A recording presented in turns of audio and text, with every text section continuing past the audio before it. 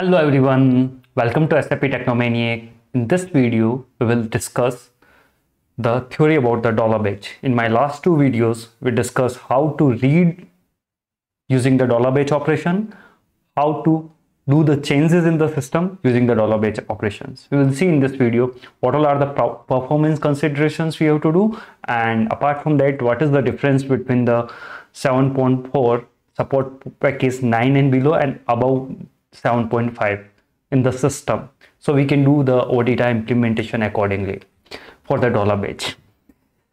Let's get started. So we will come with the basic definition again. So as you already know from my last video, why we use dollar batch? Because we want to process the data parallelly. We want to create, read, update, delete in one single call. We want to do all the things instead of making the parallel call, or instead of using the expand query options. We just want to put all the query options in one batch, and we want to execute that in one go in the application layer. That is called the batch processing. Enable multiple retrieval operation in a single HTTP request. The change set request can be posted along with the get request, but it will be not processed parallelly. There is one more important thing here: parallelizations. We can put parallelly, we can do a lot of things together, but when we read the data from the backend system through the front-end applications, we can do the parallelly read operations, but we can't do parallelly all the change operations. So we'll discuss about the parallel operations as well. So we can say batch parallel operation, how it should work. First, we have to make sure that we have to activate the parallelization of batch operations, batch queries. So you have to go to the SPRO. Inside the SPRO, you have to go SAP Netwear, SAP Gateway Service Enablement, backend OData channel, and configuration setting. And when you execute defined parallelizations of batch queries, then this screen will open. It should be checked, and how many number of parallel queries you want to run. You want to do the read operations parallelly. How many queries you want to do, that you have to define over here. In this, currently it is defined 3. So it is always recommended to give the number of parallel process, keeping the system performance in mind, because when we executing the any service from the front end, for example, we have 5 operations that is doing the read operation inside the dollar batch operation or dollar batch. If we are doing the parallelly 5 read operation instead of for example, we have the sales order data and we are reading the, or in we can take the employee data as well as the example, because we discussed the employee data in my last video. So employee data, for example, I want to get the 5 employee data independently, 1 2 3 4 5. I put the dollar batch one by all the get operations for each and every employee ID 1, employee ID 2, employee ID 3. Now when the parallel processing is active and the maximum number of parallel queries is 3, so three queries will be executed parallelly, and rest 2 will wait to finish them. Then 2 again, those 2 queries will again run parallelly. But the point is that 3 queries will run parallelly. That should be available some work process in the system. If I'm assuming that you know what is the work processes in the application server. If you don't know, you can watch out my first video in this YouTube channel.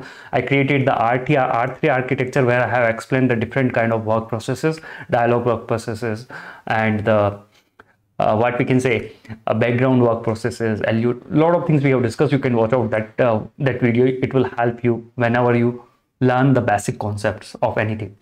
So that work process should be available. If work process is not available, then it will be not able to execute those queries parallelly. That is very important thing. And first thing, we have to globally we have to activate the parallel processing of those queries. Then only we can do. This is how the parallel processing we can activate. I will show you in the system also, but it's a pretty simple SPRO. One more important thing over here: if your system version 7.4 and support package 9 and below, you will not see this parallel processing option. In my system it was not there, but I use there is some different system there I took from, and that is the reason I'm showing you guys. I will show you in the system also. Suppose we are getting this is the one of the example. I will show you the batch also. But suppose in the one batch, we have the 3 get requests, 2 post requests, 1 put request, and 1 delete request. In this case, how it will run when these many 3, 4, 5, 6, 7 queries we will send together using the batch operation to the backend system. So 3 get requests, how it will work? It will be run parallelly. How it will run parallelly? Because we have activated the parallel processing activated, so 3 will run parallelly using if the 3 work processes available, then it will run parallelly. Once those complete, then 1 post request will run, then another post request will run. This will be the sequence, then put request and then delete request. These operations, what all are the change requests are there, those will never run parallelly within the one change set. That's a very important thing. And only the get queries will execute the parallelly. The number of maximum parallel processing requests will be voided if the available work process in system is low or parallel processing. For example, at that time of processing of that query, only the 2 work processes available, then all the 3 queries of the read operations will be not read parallelly. Suppose we want to disable the parallel processing for the particular service, that also we can do. There is 2 options are there. Either we can go to this IWBEP CONF underscore service T code. Inside this T code, we have the configuration. Here we can pass our service name and we can deactivate parallelization of this particular batch request. That also we can do. And there is another options. You can go to our maintenance service T code. You can click on the service implementation, and once you click that, this screen will appear. Again, you have to click on configuration, and there also you can disable your parallel processing of those queries within the batch. So there are some important points. This parallel query process will be executed only for the local and front-end system which has only 1 registered backup. There is one more important thing.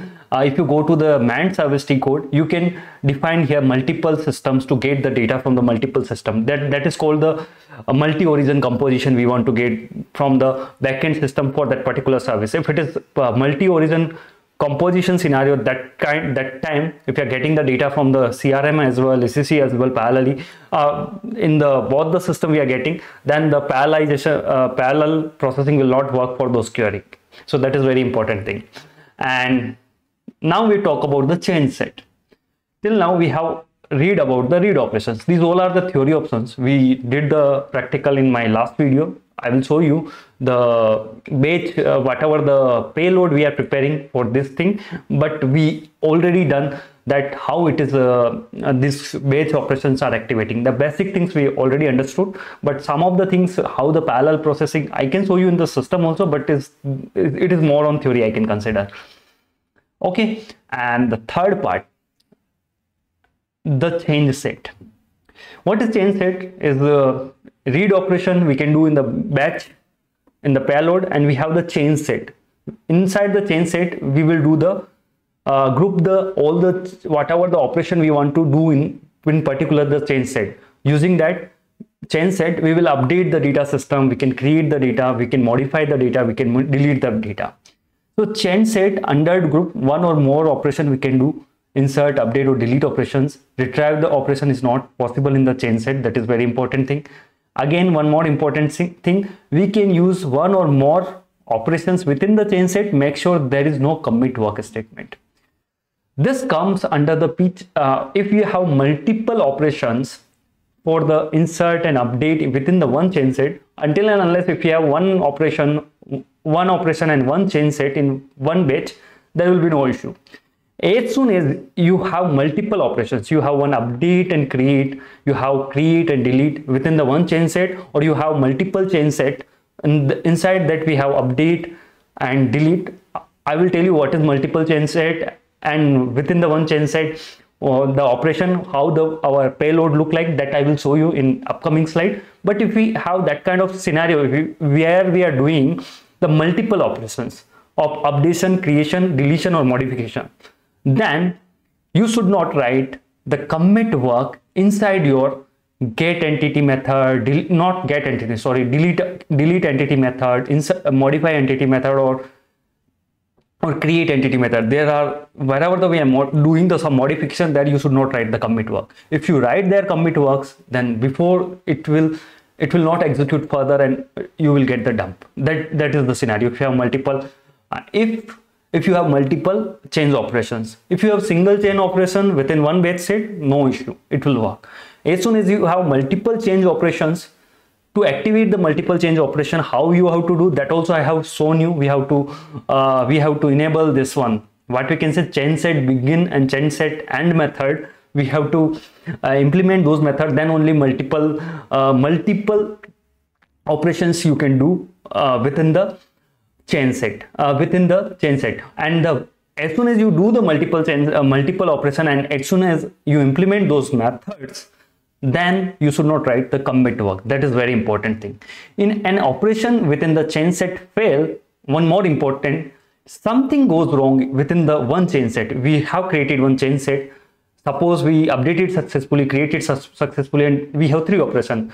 In my above scenario, for example, we take, if we have 1, 2, 3, 4 operation within one changeset, you did this posting correctly, you did this posting correctly, you got this put also you did correctly, but when you were doing the deletion, that time you got some error. That time this entire processing will not happen. This particular changeset goal get itself failed, and you will get one error only in your response. Your changeset is not successfully updated, because within the one changeset, whatever we are doing, that will be done in the one single SAP LUW. Here SAP LUW concept will come. If you don't know what is the LUWs, I have created the separate series, what is SAP LUW and database LUW, how it works, that I have created the separate sub series. You can watch it out that. But within the LUW, all the operations will be done. LUW means either it will be all the operation changes will be done, or single change operation will not be done. So this is the thing they are telling. If within the changeset single thing fail, all the operation will be not done. Then neither that in our case, if we have 4 operations, if 4th operation got failed, then all 4 operation will be not performed on the database. That is very important thing, because these 4 operations belong to within one changeset. If we have multiple changeset, one changeset can get failed and another changeset can get successfully, because changeset will process within one LUW.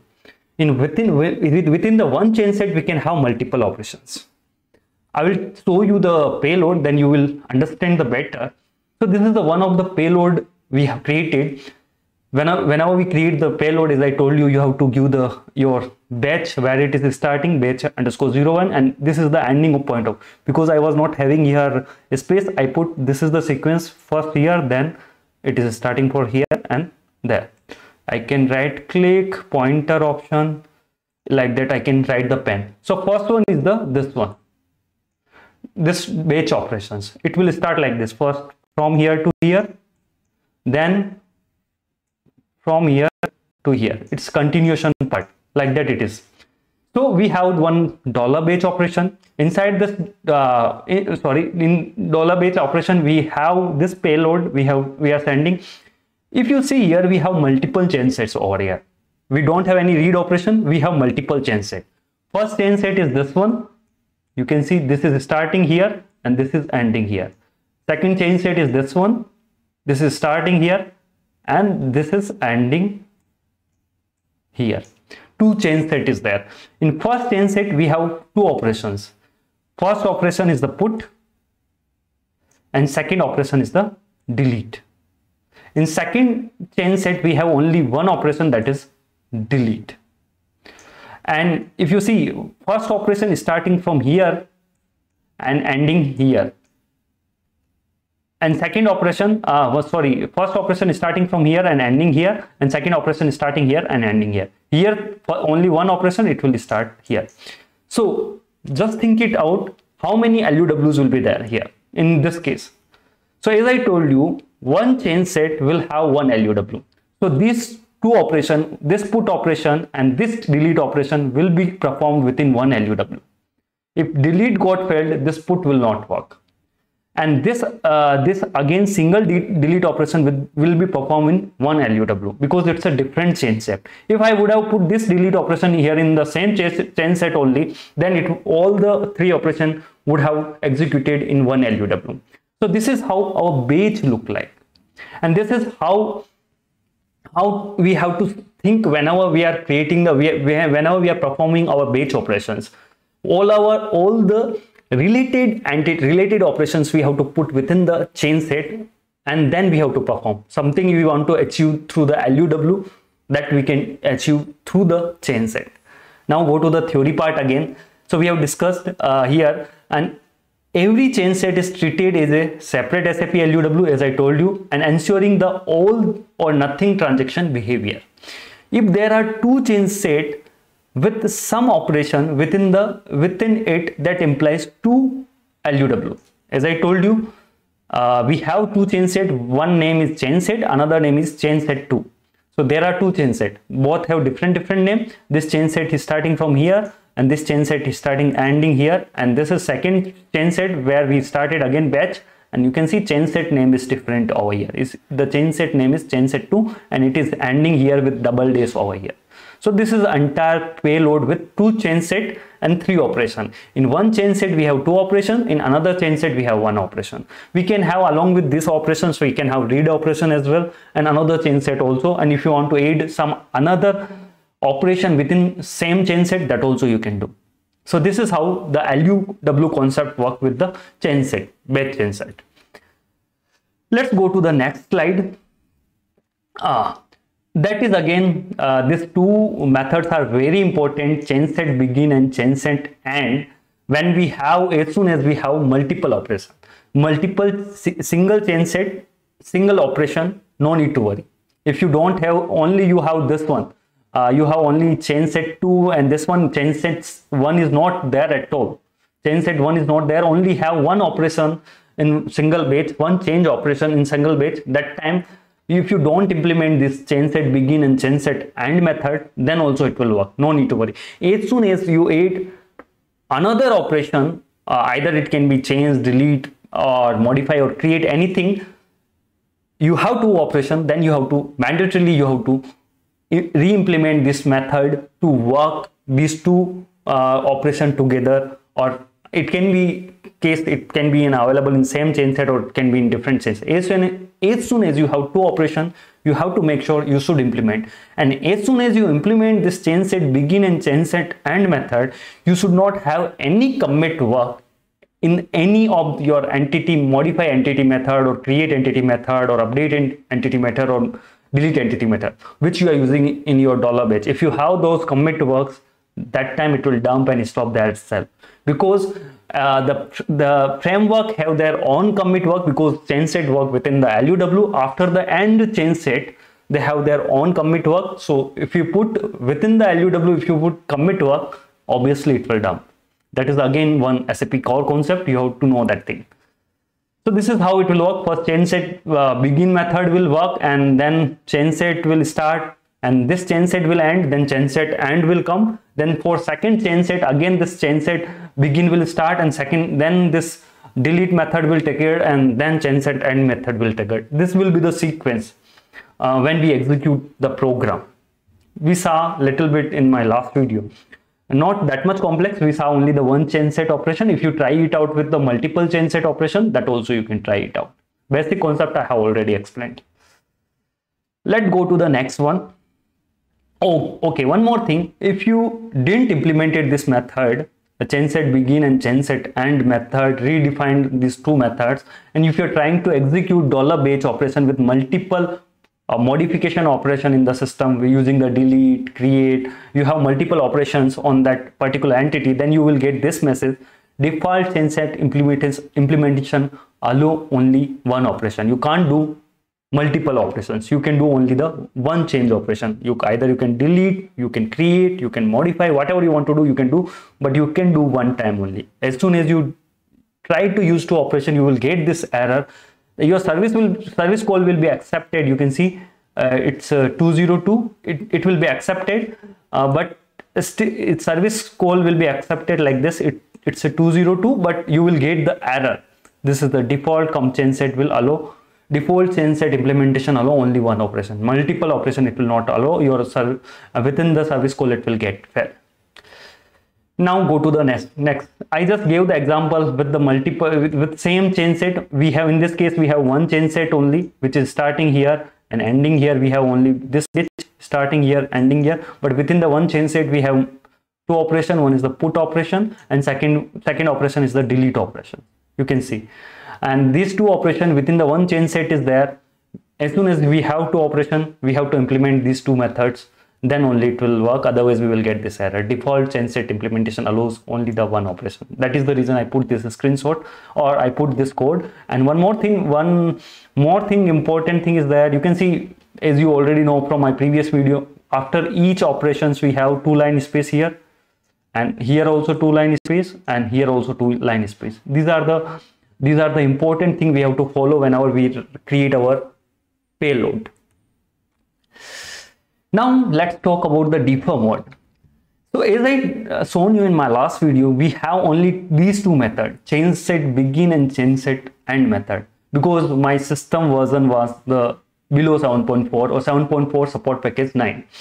As soon as you have system version 7.4 and support package 9 and above, you will be having one extra method that is called changeset process as well. Let me show you in the system.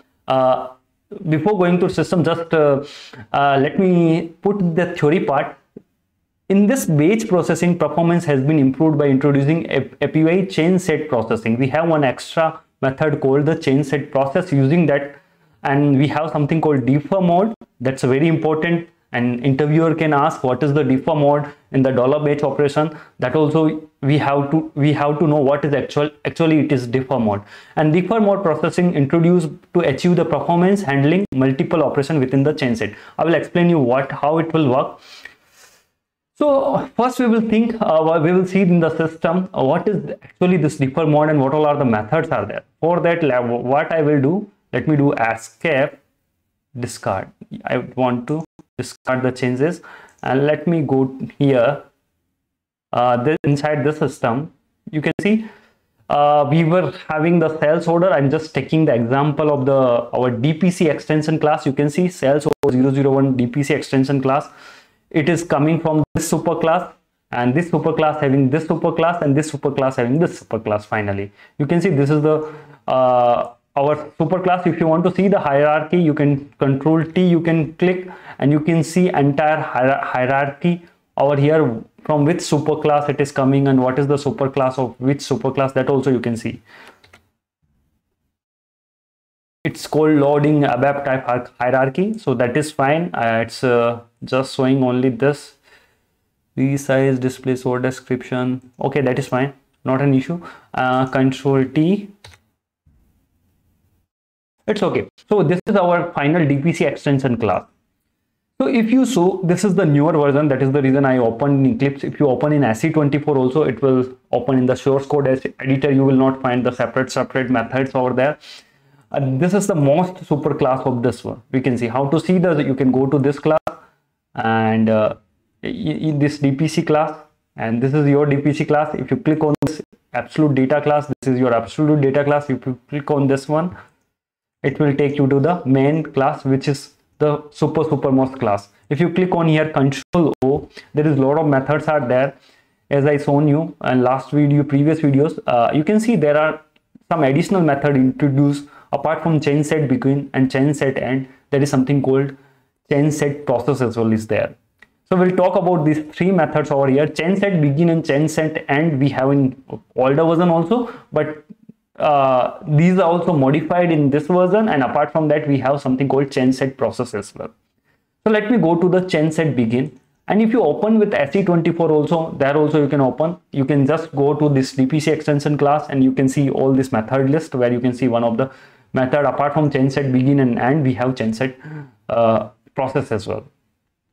If you see the default implementation of this particular method, you can see this implementation having something. If you do F2 over here, there are the importing and exporting parameter. You can see IT operation info and something called CV defer mode. I wanted to show you this CV defer mode in my last video, but that was the older version. I was not able to show you, but just I want to show you this is the CV defer mode.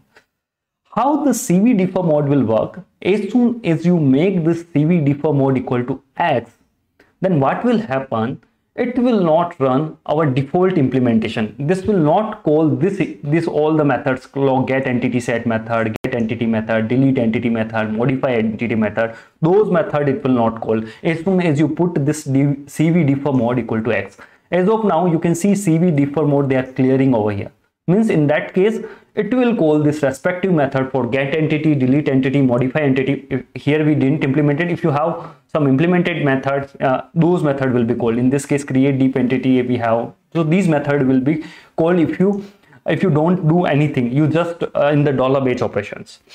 But as soon as you re-implement this change set begin method, and if you re-implement, how you re-implement? Same way, you have to re-implement here, you have to redefine here, and you have to make CV defer equal to X. As soon as you do CV defer equal to X, instead of calling this all the methods, it will call change set process.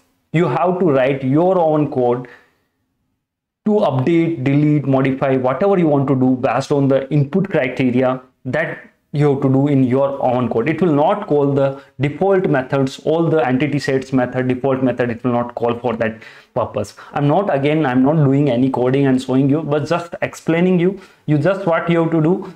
You can redefine this one, Control C. What you have to do, you have to call this one, copy this one. I didn't do myself, just to show you guys. And you have to click on enter, Control V, and you have to just click on redefinition, Control space, redefinition, and tab. You can click on Control 1, and you can go in SE24, and also you can do add implementation. And what you have to do, as soon as you do this one, and you have to make the CV defer mode equal to X. As soon as you will make the CV defer mode equal to X, then what will happen? If you call $h request, in your case, this one, where is that request? Let me, which I shown you just now. Suppose in this request you call this one and you implement. In this case, we have employee ID, we have to pass the sales order ID and all the things. If you call this $h request in that case, what will happen? If you put this defer mode equal to X, and you call inside this $h, you call this method get entity set method, it will not call this get entity set method no more, and get entity method. Even you write the this $h, you will write like that $h get sales order number, and you give some sales order number. It will not call get entity method if you make this defer mode equal to X. Control and let me do. If you make defer mode equal to X, in that case you should not, and it will call, instead of calling those method, it will call the change set process method. We have to do the implementation for the change set method as well. Once you do this one, let me do that also. I will do the implementation, but I will not do any coding there. So this is change set begin. So one more thing you can see here, how the change set begin work. They are setting the update task local, whatever they are doing updation, they are doing in the in same work process, instead of doing the update in the different work process. If you don't know what is the set update task local, again I recommend you to watch out my update function module video. There I have explained in very well. So this is the thing. If you do change set begin and change set, and also you can re-implement, you have to re-implement this also, Control C, and second thing you have to re-implement this also, Control V, and you have to write the redefinition, and Control 1 you have to do, or not dot, you have to put comma, Control 1 you have to do, and you have to add implementation for this method also, and change set and leave it blank, because at the end of this method, as I told you, commit work will happen. Change set begin, and at the end of the change set and method, if you do commit work or not inside this, no matter, at the end of this method, after this method, the commit work will be executed. And the third thing is change set process. Again, that also we have to re-implement. Control C, there we have to write our code. How we will write that I will tell you, but I will not gonna write code this time here. So let me Same way, control V, redefinition you have to do, and comma, you can use the SE24 also, control 1, and add implementation for this one. And here we have to write our code. If you see the importing, it will not raise any exception. Previously it was raising the exception if you have multiple operation, and in this case, if you put this CV defer mode X, this method will be called. If you don't put CV defer mode equal to X, then this method will be not called. Based on the entity type also you can call, and you put based on if else condition, based on your requirement, you can alter this particular CV defer mode. CV defer mode is, as soon as it become X here, it will call this method, and instead of calling the delete entity method, or set update entity method, or modify entity method. So what we will do, if you see the F2 over here, again I just want to show you how you will get to know what operation you have to perform. So you will be having each and every detail in the IT change set request. If you click over here, again you can see what is the operation type you have to perform, what is the operation number. These all the details you can utilize, and you can implement this method. If you click on the operation type, what I mean the operation type, you are doing you want to do create deep entity. You want to just create the entity, you want to delete the entity, or you want to delete the stream, execution this stream, and all we will discuss in future video. So based on these values, we can see what actually the query want to do. Based on that query, we can write our own code in this method, and instead of calling those create deep entity method or another method, we can perform all the operation here, and that operation will work over here. Like that we have to do this process. This is available, again I'm telling, above 7.4 and support package 9 only. So let's go next thing. As I told you, I will not implement and show you. I just guided you. If you want to do, you can do yourself. If you have any doubt, you are facing any issue, you can put in comment section. I can help you.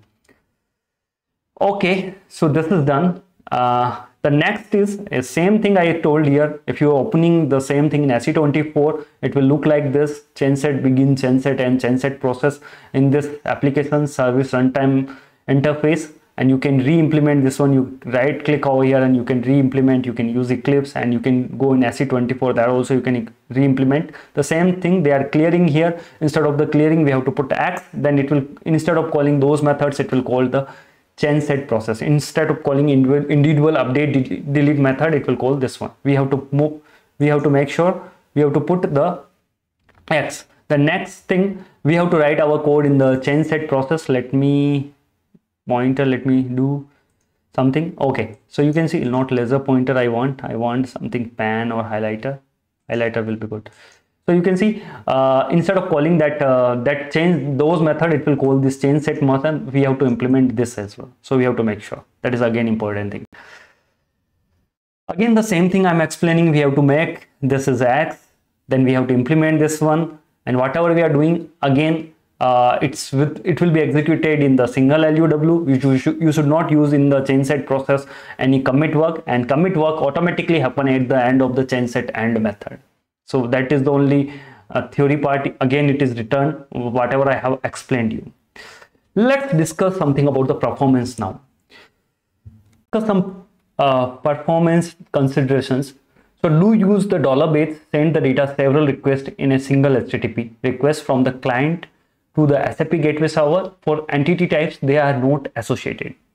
In our case, sales order header and sales order line item entries was associated, but some of the case we want to get the data from the back end which is not associated entries. Suppose I want to get the sales order data and purchase order data. There is no relationship between the data, and I want to get these two entities together. In that case, what I can do, I can put in the $base both the get request, and then I can process, and I can get in one hand instead of sending these two parallel requests to the backend. Do use parallel calls in case of two reads calls or two update calls with the multiple atomic unit of work. And an alternative to two parallel calls, you can consider using $base. There is two things. One is the parallel call, and second is the $base. $base means we are putting both the request in one request and we are calling one request. Parallel call means we are sending both the requests parallelly. So we can consider both, And if these are the entities are dependent on each other, obviously we have to use the $. If you are not dependent, we can do the parallel call also. Both the calls we can make parallelly, that will run independently of each other in the client server side, and we will get the response, and we can put those both the requests in the $. As well, and we can get the detail. Both way it will work. But do use $. In case more than 2 calls without association entities. If we want to make the calls from the backend system and we don't have any relationship between those entities, and we have more than 2 entities, data is there, then we have to definitely use the $. We have further recommendation of SAP that we will see in upcoming videos. Then how the $. will help if we put both the requests or multiple requests in one request itself and $, and we will send to the backend. There are a lot of things in that way it will help. One is the round trip. Suppose we are sending the same data in the multiple calls, so it have to go come back, or it have to go parallelly, like that we have to do. But in this case, we can avoid when we use $. It will reduce the round trip between the end user, means client, browser, and the SAP gateway server. Not only between the client and SAP gateway server, between the SAP gateway server and the actual backend system. It can be ECC, CRM, any system it can be there. Between them also it will reduce the round trip. And $. reduces the SAP gateway server's response as well, because you are getting the entire request one hand, it is processing in one hand, instead of getting the 2 requests parallelly. If we get 1 request, so it will reduce the resources of the SAP gateway server. Not only the resources of the SAP gateway server, but also actual your ECC system, where we are fetching the data or we are modifying the data. There also we can we can write the code within the change process, and if we want to update all the data using the within the one LUW or that kind of something, something means we can improve our program there, and in that way $. will help us to execute multiple queries together. So these are the consideration, again performance consideration. I didn't make myself, I just copy pasted from the SAP standard documentation. So that is the reason I'm repeating again. And there are something that only consider the balance between the number of round trips and the payload size. Sometimes will happen, we will think like that. We will be having the if we put everything in $, and we will get the data, it will reduce the time, and at the gateway server level we will be not having round trip. But sometimes what happens, the client need the quicker data. We put everything in $, and there is huge data, and it is taking the time to get the data from the backend system to the gateway to the front end, and instead of doing that thing, if we put that thing parallelly, and we are required data, which is really required data, we can get first, and later point of time we will get the another data. In that way we have to think about, do we need really $, or not? There is 2 things. One is the number of round trip, and second is the payload size. If you have the payload sizes more, then it will be go better. We will get the required data and display, and remaining data we can go second hand, then we can get and display. Like I showed you in last SAP application, they are using $, but they are just getting using the skip and top, they are getting only the 20 entries only, and next trip they are getting another 20 entry to display on the screen. Like that it should be. You should not get entire data in the $, whatever the required. If you get entire data, it will take time obviously, and your browser will go like this. Its data is loading.